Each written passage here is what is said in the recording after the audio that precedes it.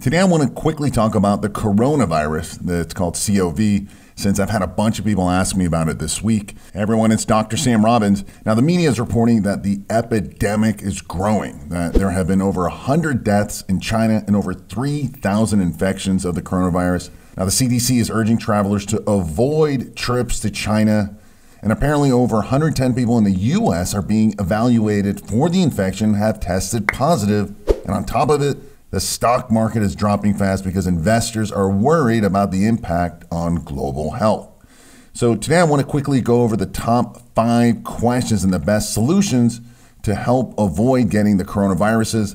And before I start, no, you do not get the virus from drinking Corona beer, but you can get it if you share the same bottle with someone who has the coronavirus. Now more on that in a minute. So first, what is it? Now, the coronaviruses are basically a large family of viruses that are typically affect the respiratory tract of mammals, including humans. Now, they're associated with the common cold, pneumonia, and severe acute respiratory syndrome, SARS, and can also affect your gut. Now, how do you get it?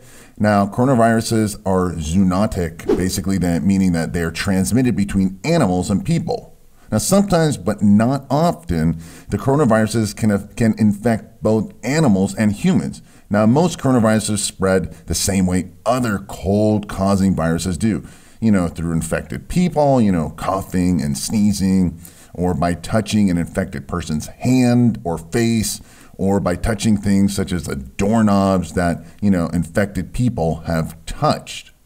Now, does it cause death? Now, infections of humans with severe acute respiratory syndrome, coronavirus, basically SARS-CoV, results in substantial morbidity and mortality, with death resulting primarily from respiratory failure. While the lungs are a major site of an infection, the brain is also infected in some people. And the primary life-threatening problem is basically getting pneumonia, which is a severe lung infection. And at the very advanced stages, SARS causes lung, heart, and liver failure. Now, are there cures?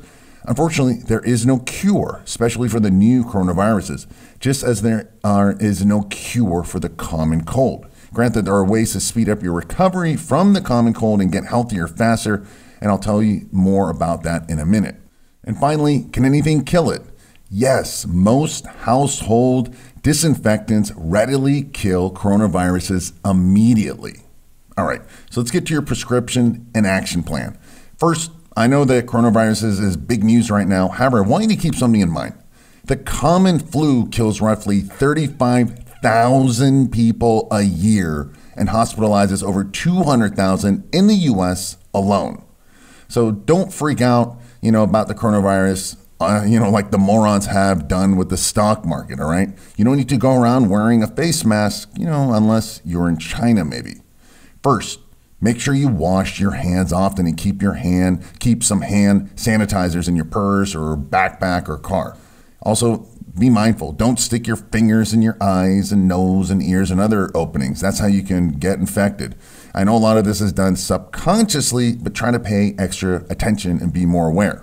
When you're at home, wipe down surfaces, then doorknobs and so forth with disinfectant sprays and wipes. Something like Lysol or something similar works just fine.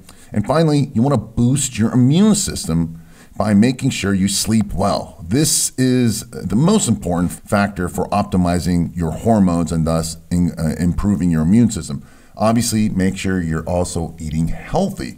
Now, me personally, I found taking 2 vitamins is really good. Taking high dose of vitamin C and D3 works wonders for speeding up the recovery from any illness, right? Especially the common cold and the flu. For me, high dose is at least 10,000 milligrams of vitamin C daily and up to 15,000 or more, basically spread out throughout the day. It's water soluble, so you got to do it every 2-3 hours. And as far as the vitamin D, 20 to 30,000 units of vitamin D3 taken in the morning with a meal, fat-soluble meal. Now, there's no overdose at these dosages, so don't worry. Once you've gotten healthy, right, you can lower the dose back down to something like 3,000 to 5,000 milligrams of vitamin C daily, spread out throughout the day, and also 5,000 units of vitamin D. And you know you've taken too much vitamin C too quickly if you get diarrhea. And if you do, just back off on the dose and then build up again slowly. Listen, I'll be honest with you. Since I've been doing this high dose vitamin C and D, I haven't gotten sick in years, and I used to get sick often. Granted, there's a few other really important things I'm doing, some cool tricks, but I'll leave that for another video in the future. Well, I hope this was helpful for you. Please share it with friends or on social media to help others, if nothing else, to help them avoid or reduce the common cold and flu. And if you haven't already, make sure you subscribe and click that notification icon so you'll be alerted when my next super awesome video is released. As always, thanks for listening and have a very happy and healthy day.